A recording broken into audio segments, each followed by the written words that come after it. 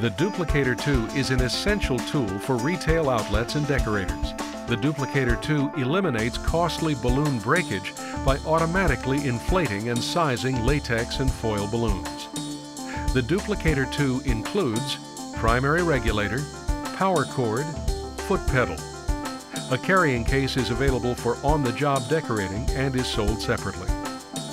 To set up the Duplicator 2, connect the primary regulator to the helium cylinder as featured in the Basics section of this program. Plug in the foot pedal and power cord and attach the latex filling outlet. To set the Duplicator 2 for latex balloon sizing, adjust the time setting by tenths of a second on the control panel.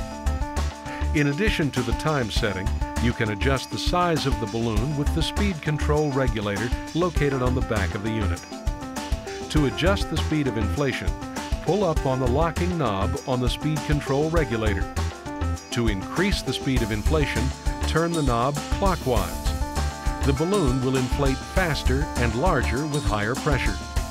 For most work, the speed inflator should be set between 75 and 80 psi.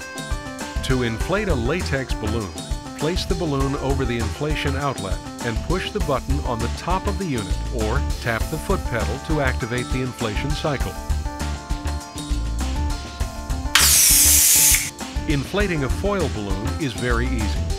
Place the foil balloon over the foil balloon inflating outlet. Pinch the neck between your thumb and forefinger and press down on the outlet.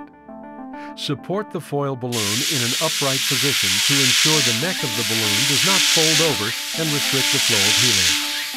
When the balloon has reached the proper pressure and size, the inflator will automatically shut off the helium flow. Remove the balloon from the outlet and attach a ribbon and a balloon weight. To change the helium cylinder or to shut down the Duplicator 2, follow the procedure covered in the Basics section of this program.